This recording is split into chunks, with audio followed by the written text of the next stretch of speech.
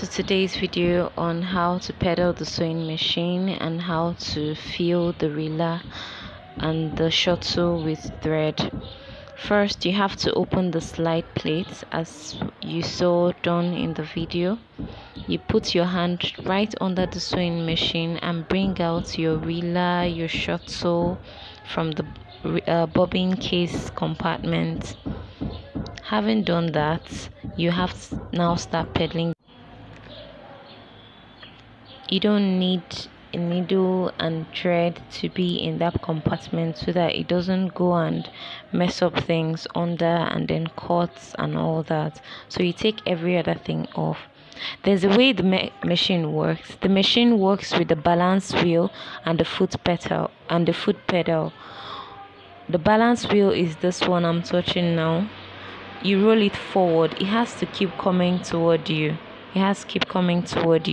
Then it will now control the foot pedal to go in a different direction. You can take off your foot from the foot pedal and see that the foot pedal on its own is still moving.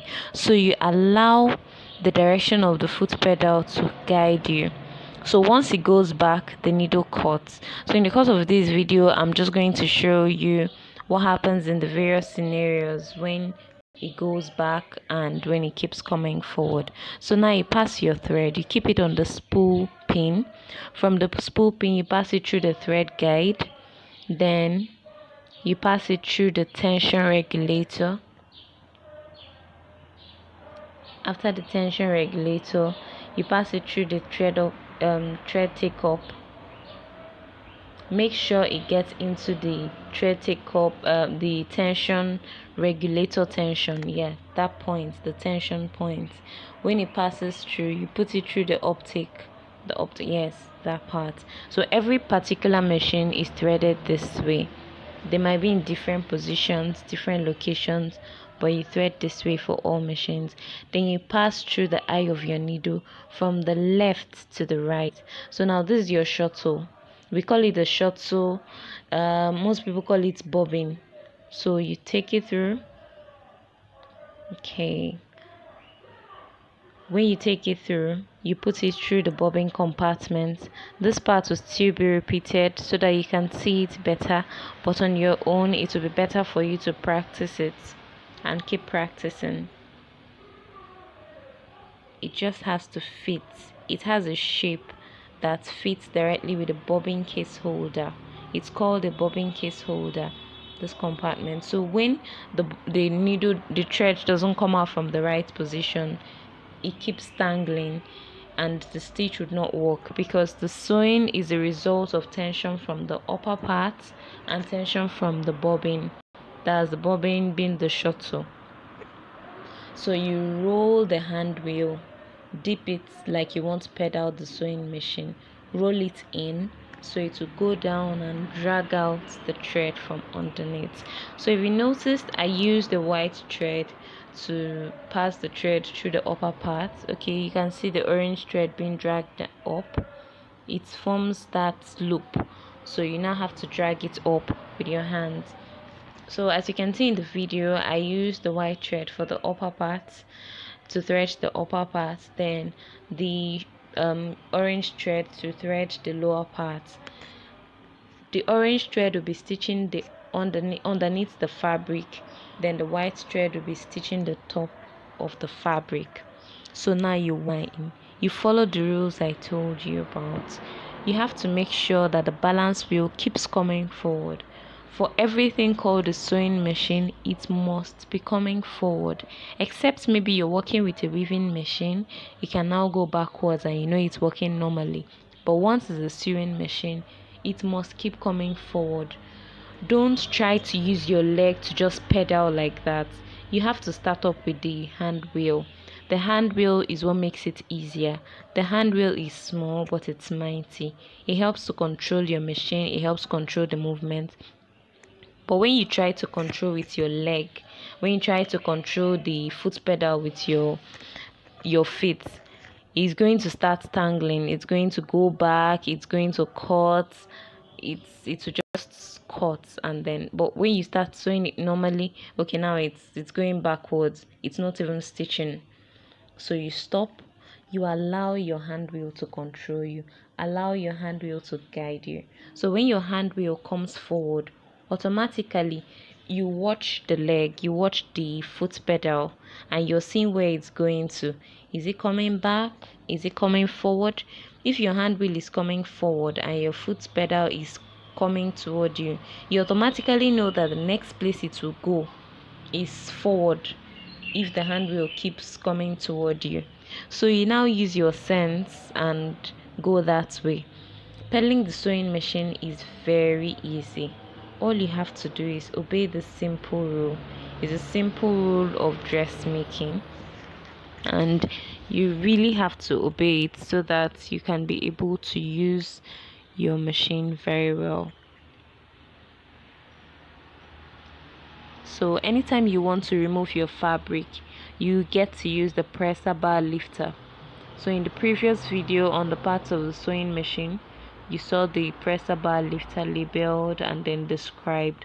It helps you to raise your fabric, and anytime you want to sew, you must bring it down. It helps you to hold onto your fabric and then stitch. Without bringing down the presser bar lifter, it would never stitch. So as you can see in the video again, the hand wheel has been moved to be able to drag the thread from underneath to come up. So keep coming forward. It's just about practice. This video is not enough to just teach you how to pedal the machine.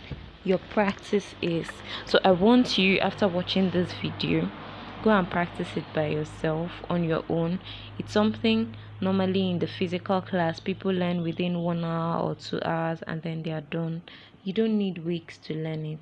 Keep practicing. Feel free to ask questions. So this is the stitch regulator.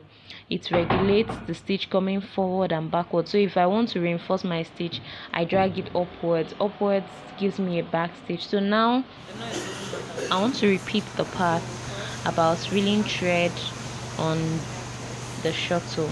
Okay, usually we call the one that holds the bobbin, we call it the reeler. Okay, we call it the shuttle, sorry. Then the bobbin itself, we call it the reeler. So you reel thread onto it. The thread is for the stitches under. So now when you do it, you have to use a round stuff like a nail, like your biro, the inside of your biro. Just make sure you use something that is round and smooth, but not something that is cylindrical. You can still call it something round, but not something that is as wide as the opening of the reeler itself. So you wind forward. Now you already know how to pedal a sewing machine. You keep it close to it. If you can see, the bobbin winder in the machine is not functioning. Most times after like a few weeks in these black machines, it stops functioning. Remember, you must hold with your hand. Hold with your right hand if you're right-handed, then control with your left. Control the thread with your left. You can see from the video I am holding the thread with my left hand, because you need it to be controlled. Once you take your hand off, the thread loses control and starts reeling on the nail or whatever it is you're using to reel it. Then you can see that the hand wheel, the balance wheel, is winding forward. If it goes backward, your reeler will not be wound. So I'm putting it back into the shuttle. So you can see the part where we lift to bring out the shuttle. You can see the space, it's just meant to fit. So you take it in, pass through this tiny little cut. You can see the tiny little cut. Take it through the tiny little cut, then bring it out from this big part. So when you drag it, it rolls like this. It rolls just perfectly. So like I told you, the perfection of your stitches is as a result of the tension up from the tension regulator and the tension down. So you now set it in here. You can see that little hole there, yes, so that your shuttle can sit in well comfortably. It makes a tiny little bit of sound when you fix it in. Okay, so now we'll rethread our machine. So you pass through the thread guide, pass through the tension regulator. You must pass through all this, no matter the kind of machine you're using. If you're using an industrial machine, you have to pass through the thread guide first before you pass through the tension regulator. Then you pass it through the optic, all from the back.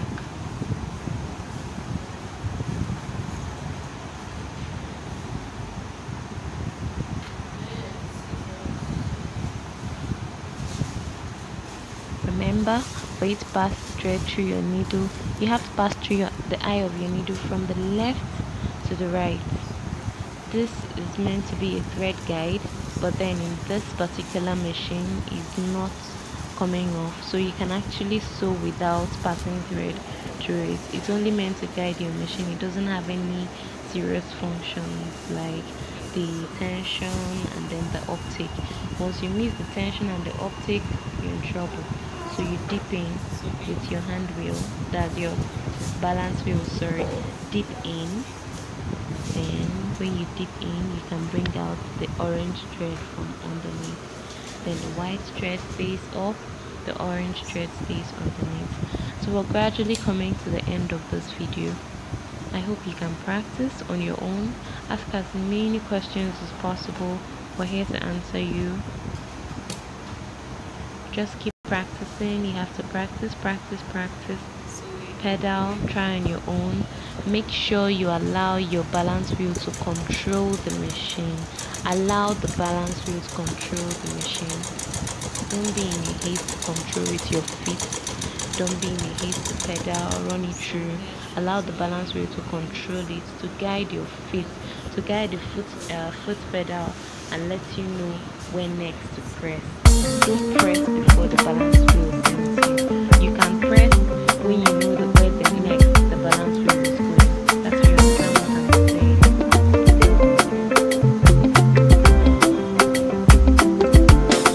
Oh my baby, Shabby, you say you love me. You will never. Keep going.